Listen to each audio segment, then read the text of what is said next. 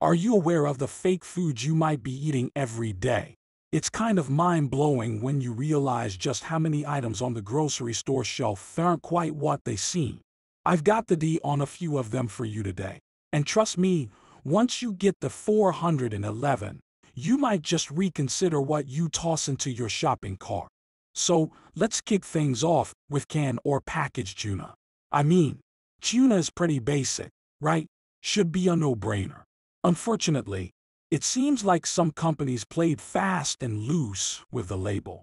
During an investigation spree, one company found that a whopping 21% of the brands they checked out didn't even have real tuna in them. Crazy, right? Instead of that familiar fish we love, these cans were packed with something called S-color. Now, if that doesn't ring a bell, you might know it by its other names, butterfish or oilfish. Here's where things get wilder. Japan, known for its seafood delights, banned S-color way back in 1977. Why? Well, they claimed it was too toxic. And if the toxicity doesn't make you raise an eyebrow, the side effects just might. Diarrhea and anal leakage. Yikes.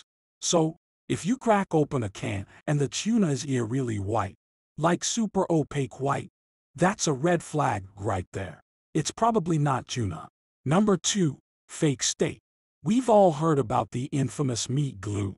But do we really know the deets? Some restaurants, in a bid to save some coin or get creative, have taken to patching up pieces of meat with this so-called meat glue. Its fancy name is transglutaminase. Now, this isn't just some culinary art project. There are legit concerns here. First off, the process means the meat is being handled more, which means more chances for bacteria to hitch a ride. And here's the kicker. The makers don't need to disclose the nitty-gritty on how this glue is concocted. Initially, the magic ingredient was blood plasma from cows or pigs. Over time, they shifted to just fermenting bacteria to churn out the enzymes needed for this adhesive. But there's a haze of mystery around it all.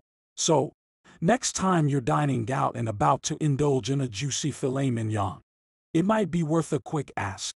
Hey, any meat glue in this? Rolling in at number 3 is the breakfast superstar, maple syrup. Now, when you picture pouring that amber liquid onto your pancakes or waffles, you're probably thinking you're dousing them in pure tree sap goodness. Hate to burst your bubble, but a lot of commercial maple syrups are actually maple-flavored sugar syrup. Some companies opt for dark brown sugar, others for refined white sugar, and they just toss in some maple flavoring, and voila, instant maple syrup. Oh, and let's not forget the dreaded high-fructose corn syrup making an appearance in some brands.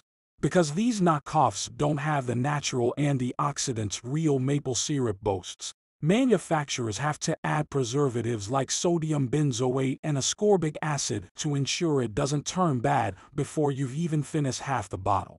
And now for number 4, let me introduce you to the mysterious world of the so-called crab sticks or imitation crab. Ever wondered why it's so much cheaper than real crab? That's because it's often labeled as surimi, which is basically a fancy term for fishy leftovers. Think of it as the fish version of a hot dog. They mash up different kinds of fish, throw in some starch. Could be from potatoes, wheat, corn, or even tapioca for good measure. And spice things up with a little MSG for that flavor kick. But here's the fun part. It doesn't actually taste like crab. So in comes the crab flavoring, along with some protein boosters like egg white or soy protein. To sweeten the deal, they add sugar and sorbitol. Let's not forget the oils, usually soy or other vegetable varieties. And because everyone wants their seafood salad to last forever. Not really, but you get the drift. They sprinkle in a dash of sodium benzoate, the PSD resistance, a touch of coloring to give it that fresh from the ocean look. So, the next time you spot imitation crab at the store or in a sushi roll, you'll be in the know about its origins. All right, are you keeping up? I'm always amazed at the ingenuity, or perhaps audacity, of the food industry when it comes to these clever substitutions. Stick around as we keep exploring this intriguing world of food doppelgangers. Number 5. Extra virgin olive oil. Now, I've previously delved deep into this topic in a video, and what I found might just ruffle a few feathers.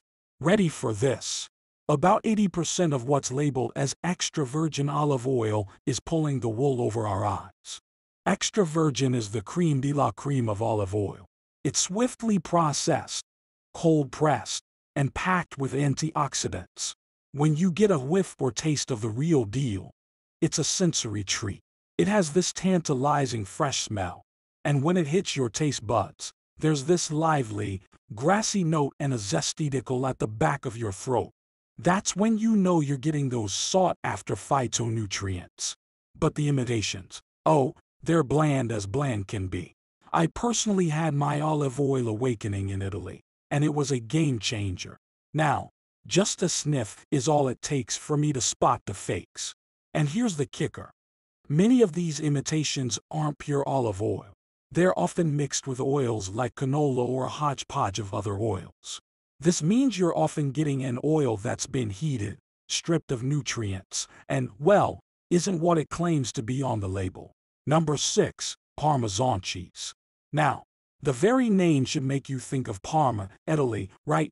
I can almost picture it. Relishing authentic Parmesan cheese in a rustic Italian setting. Sadly, what we often get, especially in the US, is a far cry from the real thing. Instead of pure Parmesan, many products contain a blend of cheaper cheeses like cheddar or even powdered mozzarella. But wait, there's more. Some contain added cellulose. Sounds harmless, but it's essentially wood pulp and mold inhibitors. Here's where it gets wild. The FDA actually green lights the sale of this Parmesan. The justification: cellulose is from natural sources. But when you realize that it can make up to 20% of a product, it's kind of mind-boggling. That's right. Nearly a fifth of what you might be sprinkling on your spaghetti could be wood. Sneaky, right? It's a genius way for companies to cut costs, but not so great for us consumers seeking authenticity. Number 7 is the sunshine in a glass, freshly squeezed orange juice. I mean, who doesn't love the idea of fresh oranges being lovingly squeezed every morning to produce that tangy, refreshing juice? But here's the thing. Not all commercial freshly squeezed juices are what they seem. The reality is that many of these juices get cozy in humongous storage tanks for several months. And to make sure they don't go bad during this extended vacation, oxygen, which gives the juice its fresh taste, is stripped away. So what you end up with is a flavorless liquid. But the brands have got that covered too. Before packing, these juices get a facelift with R-inch flavor packs, which are engineered to make the juice taste fresh. The irony, right? So the next time you take a sip, remember it might not be as fresh from the tree as you imagine. For our 8th revelation, let's talk about a morning ritual for many. Coffee. But not the freshly brewed kind. We're diving into the world of powdered instant coffee. Now, to many, it's a quick pick-me-up. To others, it's a sacrilege to the world of coffee connoisseurs. But regardless of which camp you're in, there's something you should know. Some instant coffee blends come with an assortment of unexpected ingredients. Think cereals, caramel, starch, malt, and even figures that doesn't sound too much like coffee, does it? And then there's a slightly more concerning aspect. Acrylamide. This chemical forms when coffee beans are roasted. But guess what? Instant coffee tends to have more than double the acrylamide content than its brew counterparts. And here's the real kicker. Regular consumption of acrylamide isn't great news. It's linked to nervous system issues and might even up your risk of certain cancers. So, while a cup now and then might be okay, it's something to think about if instant coffee is your daily go-to. Man, the things you find out when you dig a little deeper into the food and beverage world. Always good to be informed, though. All right, stay with me. There's more to uncover. At the 9th spot, We have the blueberry products. Ever grab a blueberry muffin from a coffee shop, anticipating those juicy bursts of real berries with every bite? Well, you might have been met with a sweet deception. Many products that shout blueberry from the rooftops are giving you the old bait and switch, instead of the real antioxidant-rich berries. Many products serve up imposter blueberries, crafty concoctions made of sugar, corn syrup, starch, hydrogenated oil, artificial flavors, and of course, that telltale blue dye. It's as if they invited a stand-in for the blueberry to the food party, hoping we wouldn't notice the switch. But hey, now that we're onto them, those faux blueberries won't get past our discerning eyes. Number 10. White chocolate. But hold on to your sweet tooth, because there's a twist in this tale. Despite its name, white chocolate is a bit of an outsider in the chocolate family. Why? Because genuine chocolate has cocoa solids, and our creamy white counterpart skips this entirely. Instead, it dances to the tune of cocoa butter, sugar, and milk products. While there's nothing inherently wrong with this, the issue arises when brands cut corners. Some manufacturers, especially in the more commercial arena, think it's okay to be stingy with the cocoa butter and swap it out for cheaper fats. The result: a white chocolate that might feel waxy in your mouth and leave your taste buds wanting more. Oh, and there's a fun bit for our last revelation.